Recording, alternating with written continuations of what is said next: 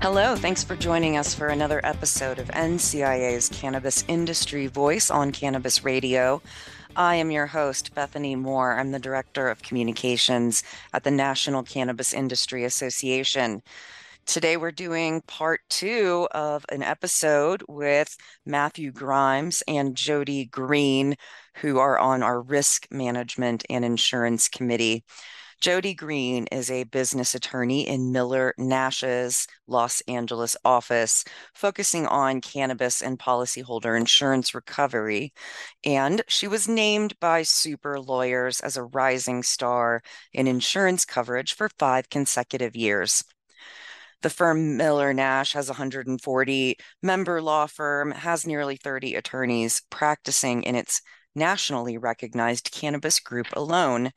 The cannabis team serves cannabis companies operating in all industry verticals by providing advice in all legal practice areas, from corporate formation to employment to insurance coverage and litigation and everything in between.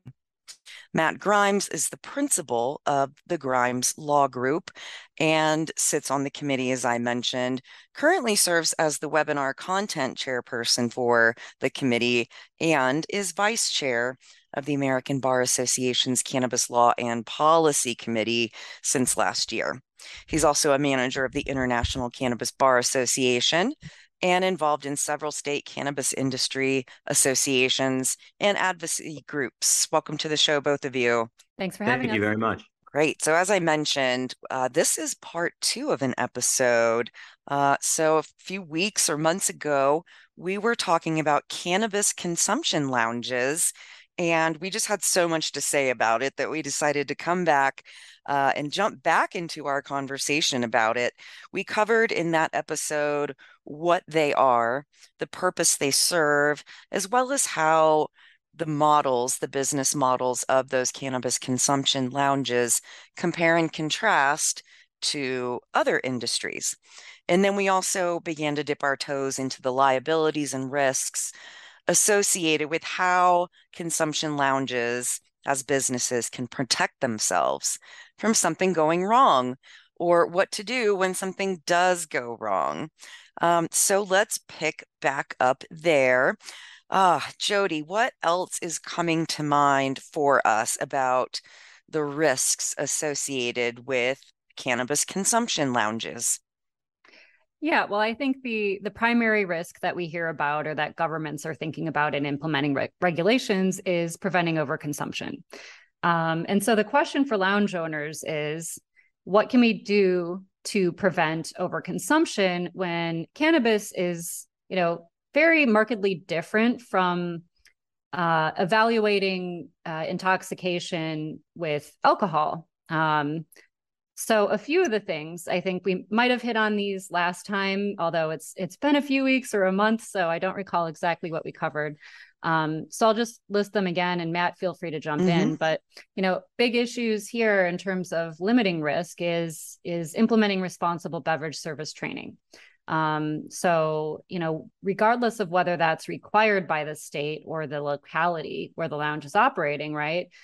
Businesses would be well advised to implement standards and even consider hiring an outside entity to conduct that sort of training, just like a bar or restaurant would. And thinking in terms of the lowest common denominator, right? Like, who is the novice, canna-curious person who's coming in here and knows nothing?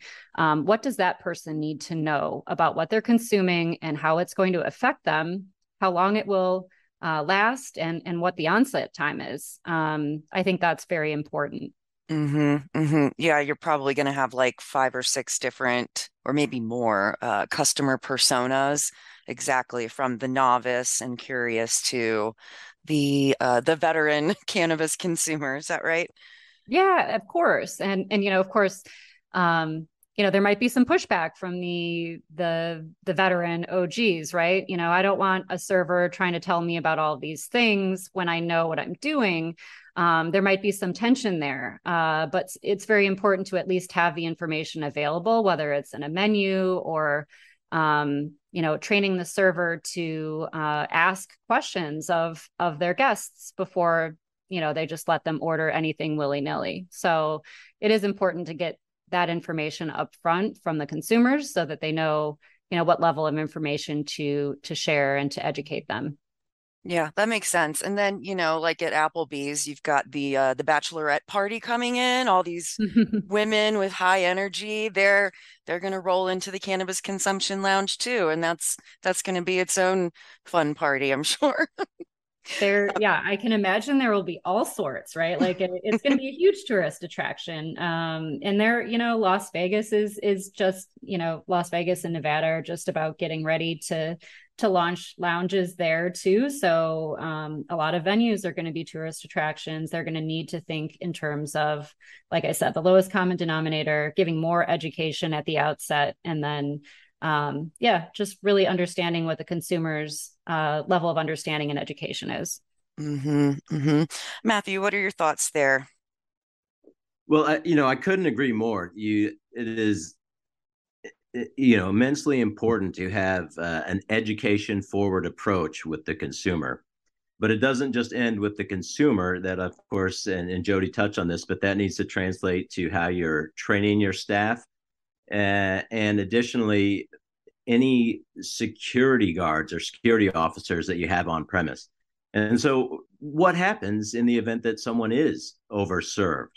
Do you have a process there? Are you able to identify that patron? Are you able to talk with that patron in a way that doesn't, offend them immediately? Are you able to settle up with that patron? In other words, are they able to pay the bill before, you help them find a ride home through, ride sharing services or whatever the protocol calls for? Yeah. And on the point of ride sharing, something that I've seen some lounges do and that can be implemented is just advance agreement to that ride sharing when a reservation is made. And so that way we're not dealing with this after the fact situation of wondering whether an impaired patron is going to walk out and get in a car. Yeah, very interesting. I'm just thinking a little bit. I wonder if having some of those nap pods where you can take a little 15-minute nap would be helpful here for these consumption lounges, because unlike alcohol, which can tend to elevate somebody's energy and reduce inhibitions, and maybe, when I'm out, I people get louder and more exuberant, and you've seen some intoxicated people in the bar, but with cannabis, I just don't see that kind of personality or behavioral change happen as often. It's just a different product. Would you agree? 100%. Yeah, absolutely.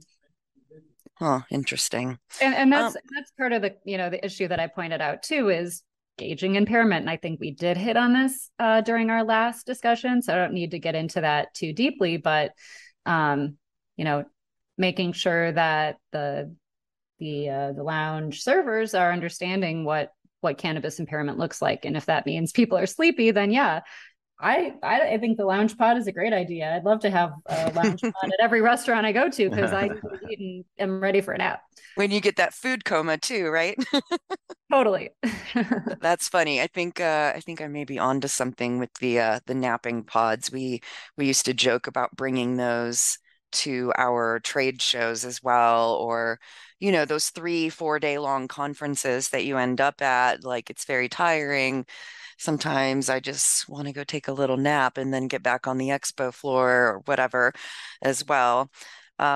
Great. So in the last I think minute you're or onto something, Bethany. I think so. I think so too. I think I'm going to have to go invent something, or talk to somebody about this. You heard it here first, Yep. folks. Yep. Well, if you have trademark questions, I'm happy to help. Great.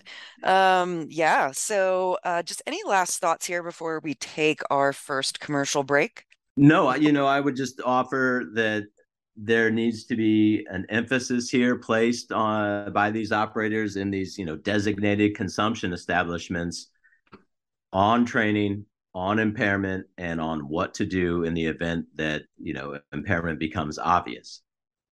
Dosage, things like that, standard operating procedures for interacting with the customer, consumer, to make sure that everyone is safe, gets home safe, and of course, the liability of the business as well. I think you may be right about asking a customer to sign an agreement of some sort before being served. I think that's probably going to be a good idea in a lot of cases, or at least the first time that customer um, uses that establishment in the very least. That's probably a good idea. All right, so let's go ahead and take that first commercial break, and then we'll come back and chat more with Matthew Grimes and Jodi Green. Stay tuned. We'll be right back. NCIA's Cannabis Industry Voice will return once we give a voice to our sponsors.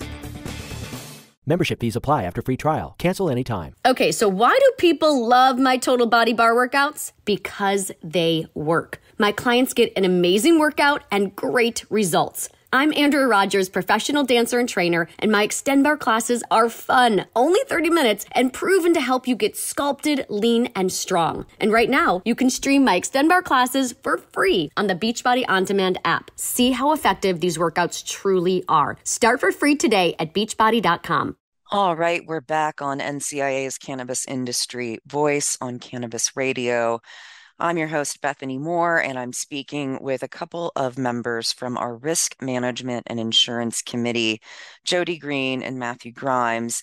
We're talking, it's a continuation of a previous episode, part 1 of the rise of cannabis consumption lounges, and talking about the risks, liabilities, and opportunities associated there. So if we're looking at the current models that exist in each state, which states have taken those steps to open consumption lounges? And I'm curious if they're relatively the same from one state to the other, or if there's any stark differences in how they're allowed to operate, or how they're even licensed from one state to another. What are your thoughts, Jodi?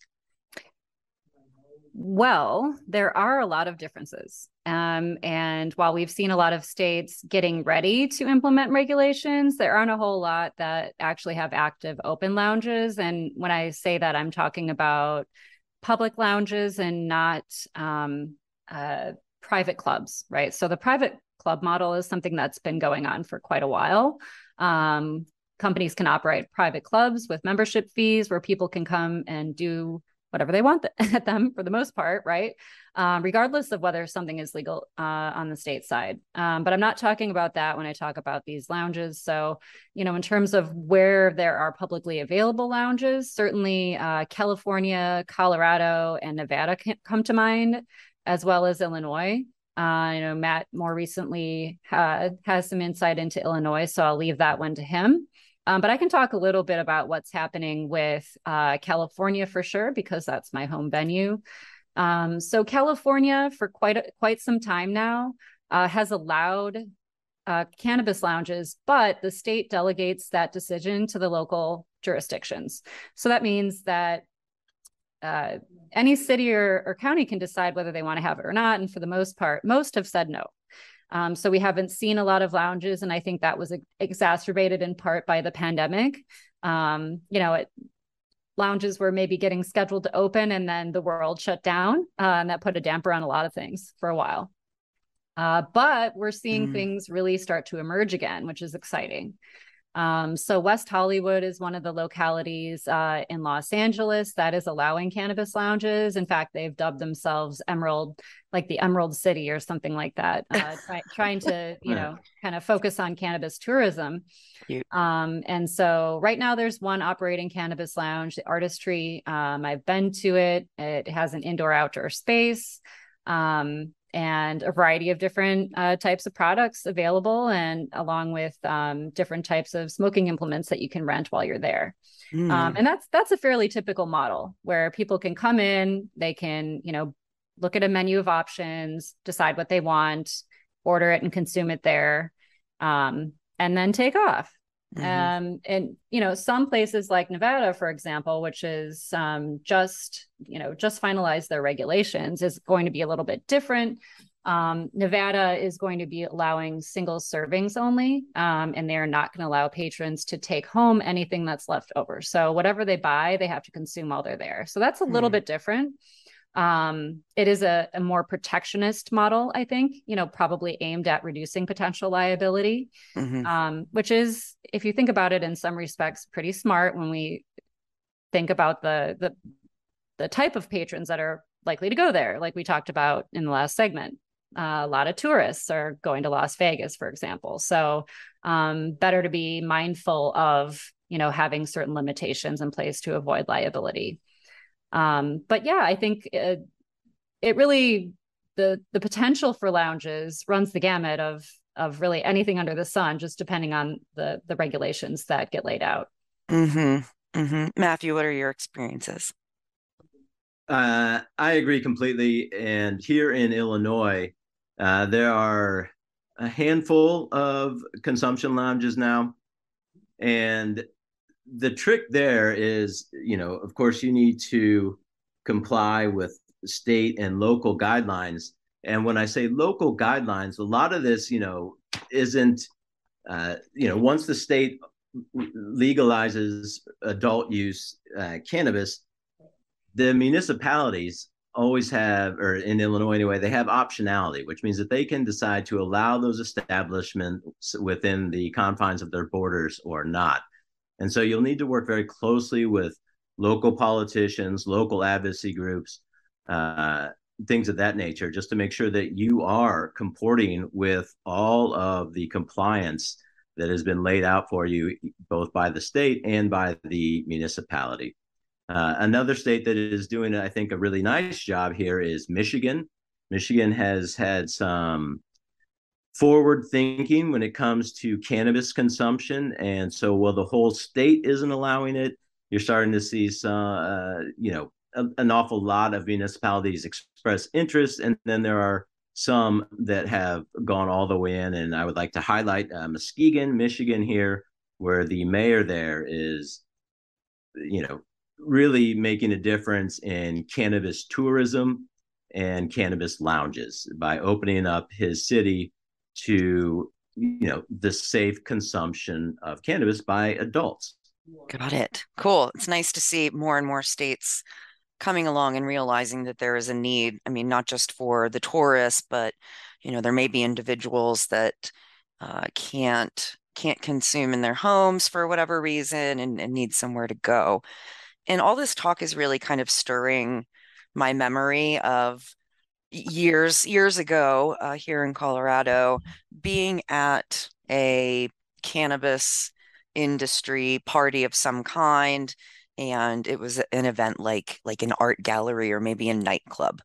So the way things were set up back then, the attendees would go outside of the venue, load up on a party bus where they could then consume, and there's joints and whatever. So it was separate, but it was still part of the overall event. This was, of course, way before consumption lounge laws passed in 2016, so this had to have been 2015. Now we have these stationary consumption lounges that are not on wheels. They're actual buildings. They have walls and chairs and everything. But yeah, that was such an interesting time. And it's just interesting to think about how over the last 7-8 years we're moving into a different era as well. Is there anything else that comes to mind about the similarities or the differences with these laws as they're starting to roll out? Well, I'll also point out a couple things. So, in terms of, in case listeners are interested in what states might be opening up lounges soon, worth mentioning that we've seen New York and New Jersey pass regulations that will allow lounges. All of that is not yet quite finalized, so we're not seeing any lounges open up yet. But that's something that probably we'll be looking for in 2023. Along with some other states as well. So, I think that the more states that do this and, local governments can understand that, nothing crazy is happening, right? We'll see others jump on the bandwagon hopefully soon. But yeah, there are a lot of differences in the way that the regulations are structured. And, you know, I would hope that when the regs are getting done, that politicians and local governments are considering, you know, the way that those regulations potentially impact business. So one question I've been asked a lot when I talk about consumption lounges is like, why would anyone really want to do that? You know, why would you want to go somewhere and just smoke a joint? You know, like if you go to a restaurant, you can get food. If you go to a bar, there's all these other things to do, right? If limitations are so stringent on what you can and can't do in a lounge, it really makes it a little off-putting. So hopefully there will be some room for lounges to have other activities, right? To have entertainment options, comedy shows, you know, to open up like a sports bar, to do art gallery type events, to, you know, anything under the sun, music venues, et cetera. Yeah, to make pinball it more machines. inviting to a variety of people. Yeah, of course. Awesome. I love that.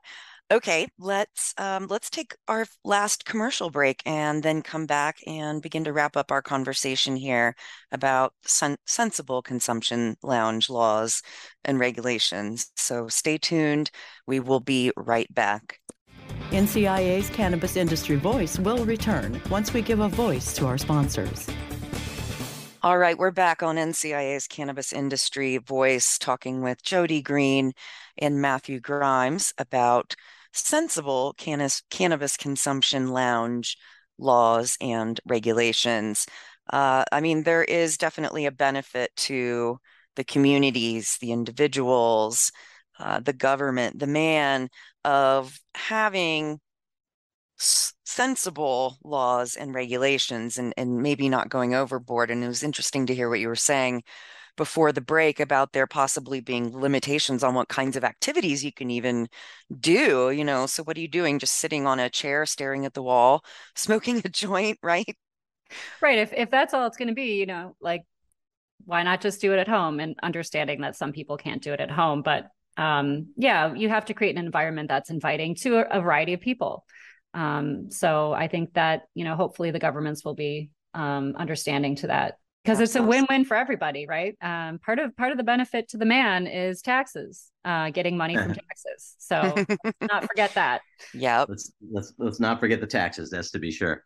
You know, this for me again, this comes back to public health and public safety.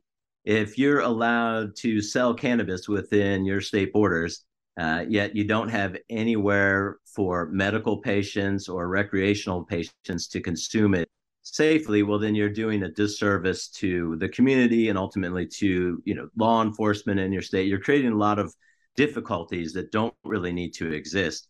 And just back to, you know, this whole experience at the lounge, you know, let's not forget that this doesn't necessarily need to be just sitting in a room and smoking a joint. I know that the regs will outline this sort of on a state by state basis and municipality by municipality, but there are a bunch of different form factors that are available out there. A lot of governments are loath to allow edibles, but I think that there is real momentum gathering behind cannabis beverages that have a low THC content and are designed to be more like session beers or, you know, session drinks.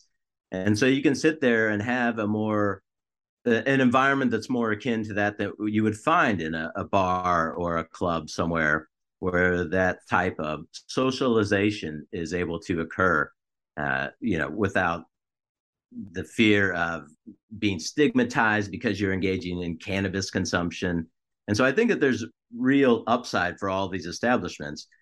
We just need to work with the regulators to make sure that they are, you know, mindful of business considerations when they're implementing these regs.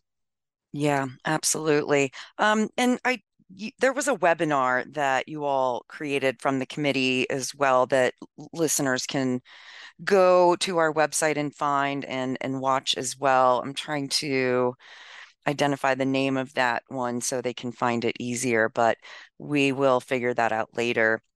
So as we're wrapping here in the last just couple of minutes, from an insurance perspective, from a paperwork perspective, what are a couple of things that we should be thinking of and be aware of? Matt, do you want to take that one, or should I? Well, I'll start and I'll be brief here. But one thing that I think maybe flies under the radar here, when it comes to good old fashioned insurance, is employment practices liability. That is things like discrimination or sexual harassment, and that is again something that an operator needs to be mindful of when hiring these people and considering the environment in which these people are working. Mm-hmm. Yeah, a lot of considerations. I think, the big takeaway on insurance, which is no one's favorite topic, is find a knowledgeable insurance broker who knows cannabis. Okay, don't just hire your neighborhood broker who does your other business if you haven't been involved in cannabis before, because this is extremely specialized. Mm-hmm. I have had clients, come to me and say, I was told this is the only insurance policy I could get, and I look at it and it's absolute trash. And I say, that's a lie. So if your broker told you that, if your broker's saying you can only get this one policy, find someone else and get a second opinion. That's because that broker only has access to the one market. Yeah. And, so there's a lot more out there than people think.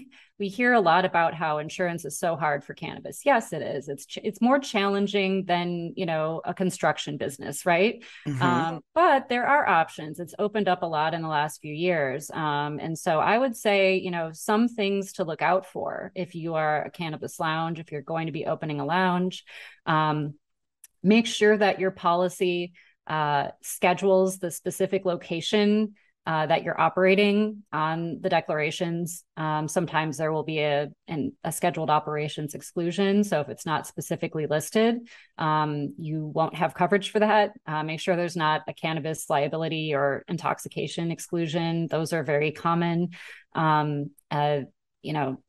There are so many potential issues with insurance that it's just important to have somebody in your corner that knows how to read a policy and what's really available in the market. Mm-hmm. Appreciate that. Yeah. We'll have to come back and perhaps do a round 3 in a few more months here and see how things transpire. And for those who are interested in the webinar, it was August 16th of 2022. It's called Cannabis Consumption Lounges and the Next Wave of Hospitality Disruption. So you can certainly watch the recording of that webinar on our website or on our YouTube as well. And quick final announcement before we wrap up, our next 11th annual Cannabis Industry Lobby Days in Washington, D.C. will be taking place May 16th through 18th. And you can certainly begin to register for that on our website. And we have some very cool sponsorship opportunities available as well. Looking forward to that, considering how much of a success our 10th annual Cannabis Industry Lobby Days was in September. Okay, we have run out of time. Thank you, Jodi. Thank you, Matthew. I look forward to speaking with you again as we continue to learn more and wrap our arms around the cannabis consumption lounges. Thanks you both for being on the show. Thank you. It was a pleasure. Thank you very much. And thanks to our listeners for tuning into another episode of NCIA's Cannabis Industry Voice. Until next time.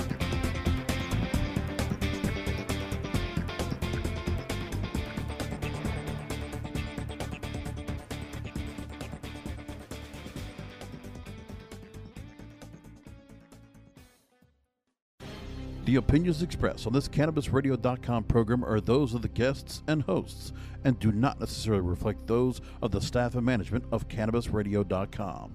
Any rebroadcast, republication, or retransmission of this program without proper consent is prohibited.